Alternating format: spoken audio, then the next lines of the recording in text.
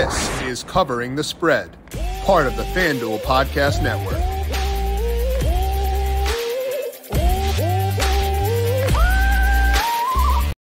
I realize that it is pretty embarrassing to be a 31-year-old person and to lose your voice from screaming at a college football game, but that is the scenario I am in right now, so I apologize if my voice is a little bit hoarse for today. I was out in Dublin for the Northwestern versus Nebraska game.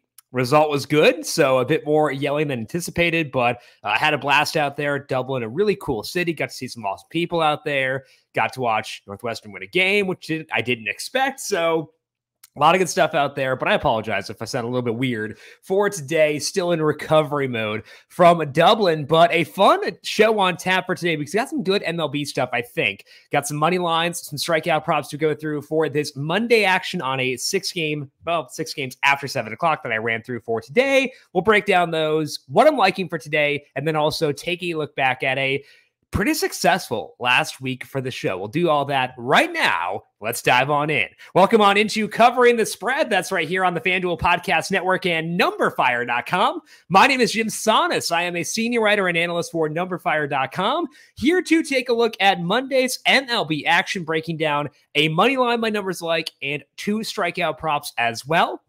And then we'll take a look again at what happened last week. Again, for accountability purposes, we will still be going through covering the past and outlining how things went, how I might have done things differently, stuff like that. So all that coming up later on today. But we do have week 1 college football coming up on Wednesday with Dr. Ed Feng. We've got Pitching Ninja back once again tomorrow. Loaded week once again this week here on Covering the Spread. So make sure you are subscribed to Covering the Spread wherever you get your podcasts. Also up on the FanDuel YouTube page. Hit subscribe there because they do go up after the fact on there as well. So just search for Covering the Spread or the FanDuel YouTube page. Hit subscribe and swing on back throughout the week for some more good content. NFL kickoff is still a few weeks away, but you can get in on the action now on FanDuel Sportsbook with their NFL Super Win bonus. Right now, anyone who places at least a $50 Super Bowl winner bet will get $5 back for each win their team has during the regular season. There are also a ton of other futures markets available like team win totals, division winners,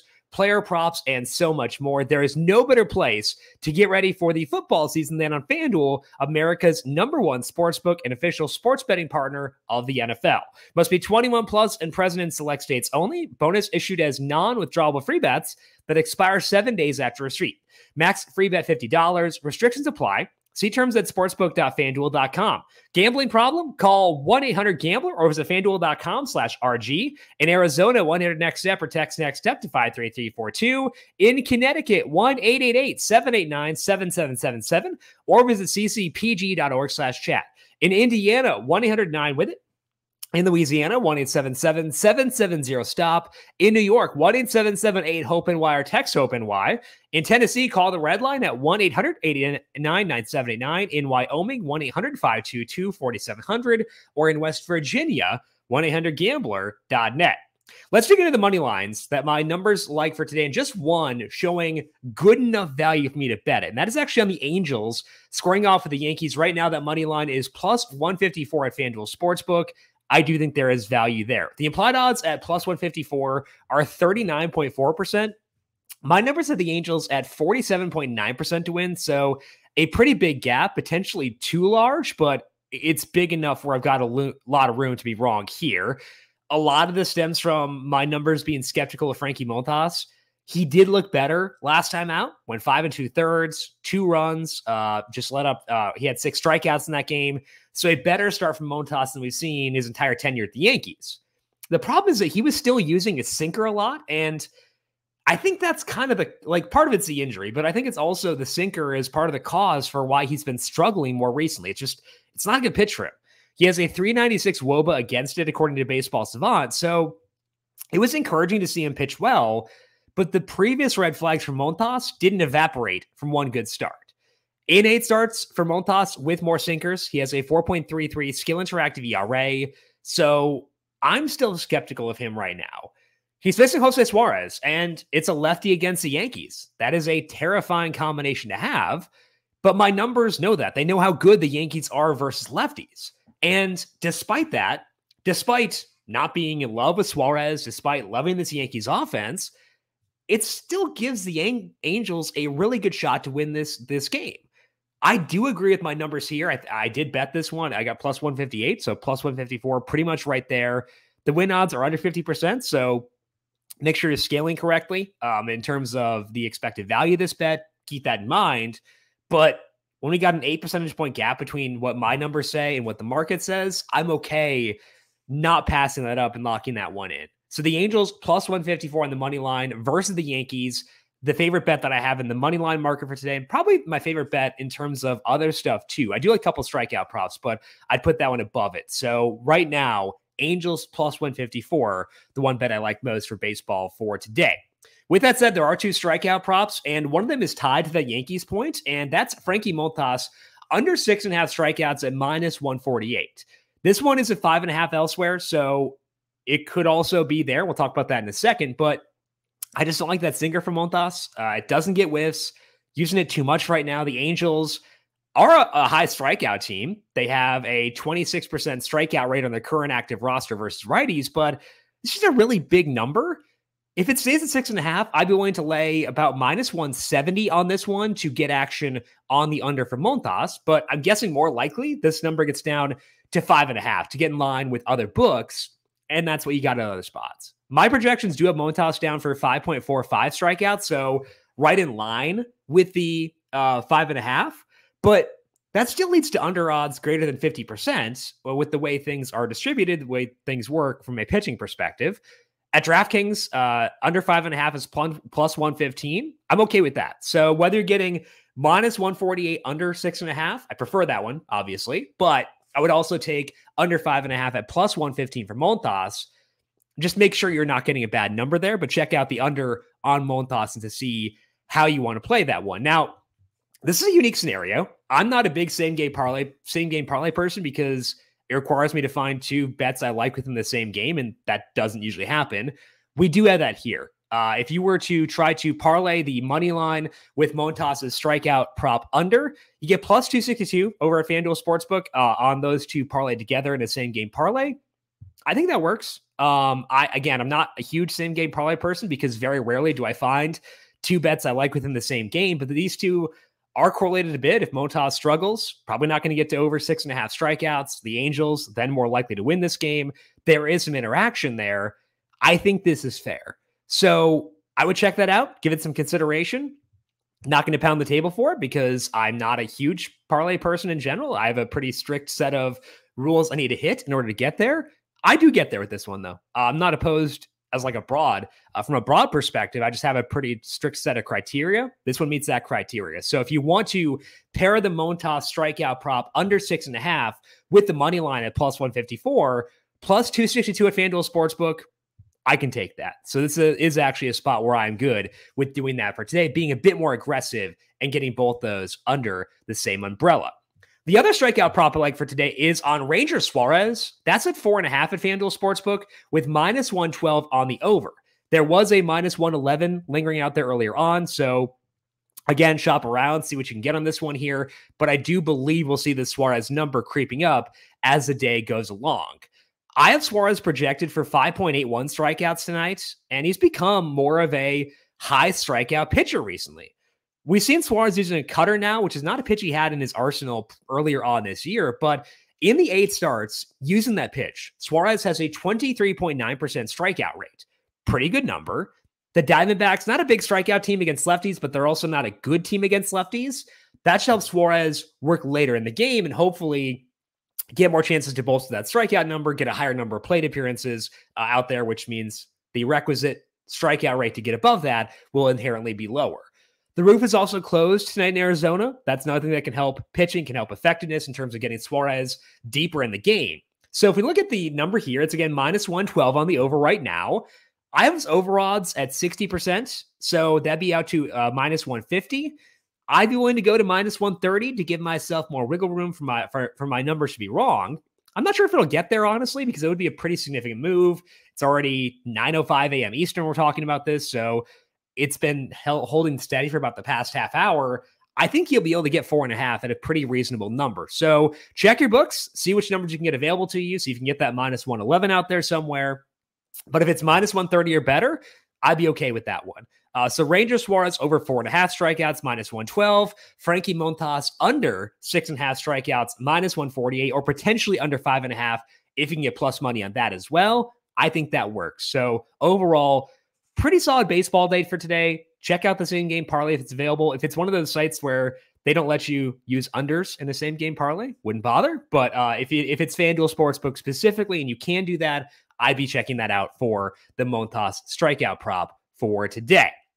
That's going to wrap up the Monday stuff, but I do want to go back through last week's shows and outline some of the bets we discussed here again for accountability purposes and recap how things went. Actually, pretty good week across the board. We had Brandon Gadula on to preview the Tour Championship, and Brandon talked a lot about Rory McIlroy winning the entire tournament. Rory was 9-1 to win the tournament after accounting for starting strokes. I think he was plus 650 to win it without accounting for that. And McIlroy came back from a 6-stroke deficit to win that thing on Sunday. Really good rally for him. So McIlroy winds up cashing that one on the to win it all at 9-1. Good bet by Brandon there. He did like Xander Schauffele as well. Xander finished 4th in the overall. I think he was 8-1 or plus 750 to win that one. But he did get McIlroy. Other stuff for Brandon, you had a Stallings over Straka head-to-head, Cam Young top 10, and a Cam Young 72 winner bets. Those ones didn't hit, but the McIlroy 9-1 winner does hit. So a good call by Brandon on Rory McIlroy winning the Tour Championship, the FedEx Cup playoffs, and a nice outing by Rory there to get that 3rd FedEx Cup championship as well. We had Ed on the show last week, talked some college football. Again, you can find Ed on Twitter at the Power Rank. You can find Brandon at Gadula13. But at the Power Rank to find Ed, he went 1-1 in the first week of college football, week 0. He was in the Northwestern plus 13.5 in Ireland.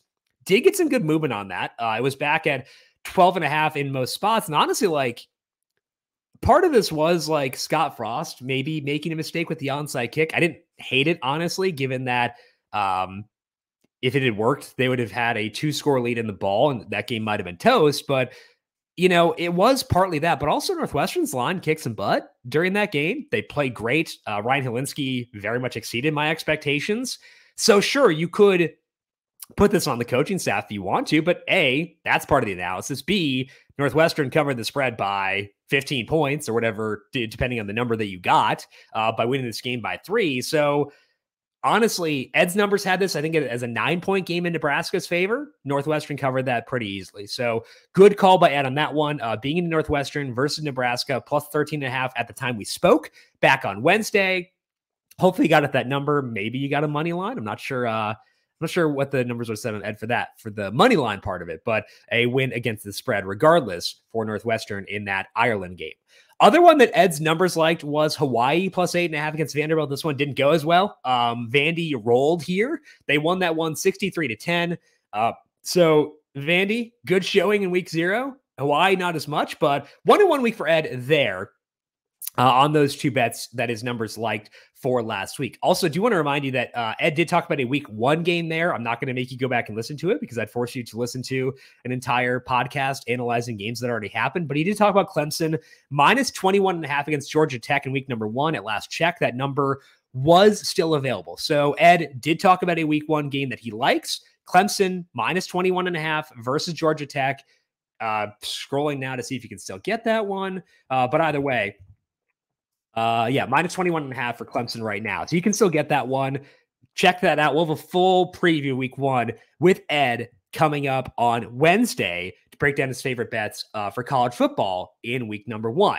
Final thing that we talked about last week was NASCAR at Daytona, a wild race. I was on a plane for most of it, so I didn't get to actually watch it, but landed and turned on the race. So I had like 2 like long shot bets. I had Landon Castle plus 350 to be the top Chevy and Cody Ware plus 450 to be the top Ford. I got off the plane and they were both second among their respective manufacturers. So I was like, oh boy, what are we doing here? So didn't get either of those, but came real close. Ware was actually out front in the final corner and got passed by Austin Cindric. But like, that's kind of the risk you take when you bet on bad drivers. They could get passed in the final turn despite having, good positioning. He lost that bet. That's part of the analysis for sure. Castle finished 3rd among Chevys, but 4th overall. So I felt good about those two bets. Those were not in the show, though. The show bets were Blaney 12-1 to win. He wrecked. He wrecked with Christopher Bell, who I also liked at 25-1. Eric Jones caught up in a wreck. He was 35-1. None of those outrights hit, but I did have David Reagan at 10-1 to finish inside the top 10, and he was one of the benefactors of that carnage. Reagan kept his nose clean all day. He's a very good super speedway racer, so that to me was not a huge surprise, and he finished top 10 in both Daytona races this year. That's pretty incredible. So David Reagan did finish top 10, 10-1, hit that bet last week here on the show, and do feel good about that one. Also want to talk quickly about, you probably saw if you're on Twitter, like this insane parlay that won almost $1 million, $13.49 free bet, a bunch of top 10 bets parlayed together in NASCAR. I don't retweet those ever. I don't talk about those because they give new bettors unrealistic false expectations for how things work in sports betting. They will put down minus EV parlays, hoping that they hit to, get rich quick kind of thing. I don't want to talk about that because it just gives false expectations, bad expectations for things that are not realistic and probably not going to happen. This one, though, actually was plus EV. If I look at my numbers, I actually showed value on all four bets, all four individual legs for this race. Cody Ware top 10, BJ McLeod top 10, Landon Castle top 10, and David Reagan top 10. My numbers showed value in all those. We talked about Reagan on the show. He was plus 950 when they bet it. It was 10-1 when we talked about it on the show, but my numbers showed value in all those numbers. And yes, there is a situation where if Cody Ware gets a top 10, that's one less spot for BJ McLeod to finish top 10. So there is some negative interaction there. They're not independent events because assuming one guy's in the top 10, you have 9 spots for the rest of that group. But at the same time, these are all bad cars and they run in the back for the entire race, which means that if David Reagan finishes top 10, you're probably going to get a situation where there actually is a correlation where it makes it higher odds Landon Castle finishes top 10 too.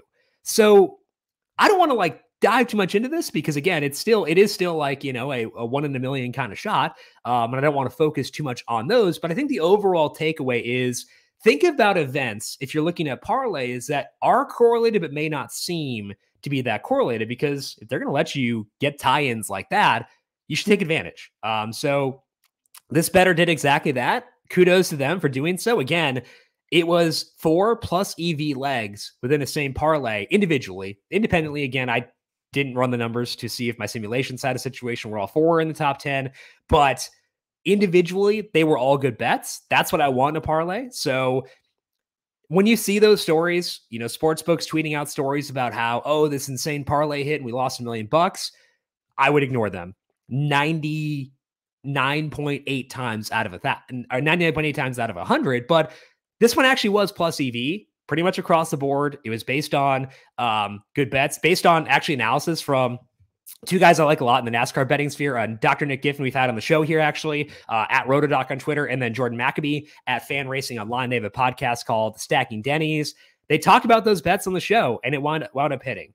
So yes, ignore those. They're bad for the most part, but this one actually was plus EV. I wanted to highlight that just to show that there are situations where there's correlation. You can take advantage of that with same game parlays or other parlays. And that's going to be a situation where parlays are going to be better bets than they otherwise would be. Don't go chasing minus EV bets just to get super, super long odds. But in this one situation, I think it actually did make a lot of sense. So kudos to that guy. Congrats to him, or congrats to them, I should say. And spend it wisely. But just don't go chasing long parlays if they're not plus EV bets across the board.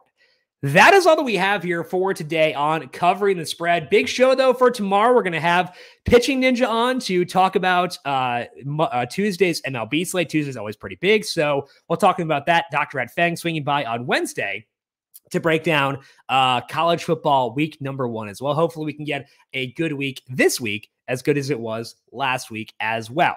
If you've got any questions for me, I am on Twitter at Jim Sannes, JIMSANNES. You can also follow the FanDuel Podcast Network at FanDuel Podcast. Big thank you to everyone for tuning in for today. Don't forget to subscribe to Covering the Spread. We'll talk to you once again tomorrow. This has been Covering the Spread right here on the FanDuel Podcast Network.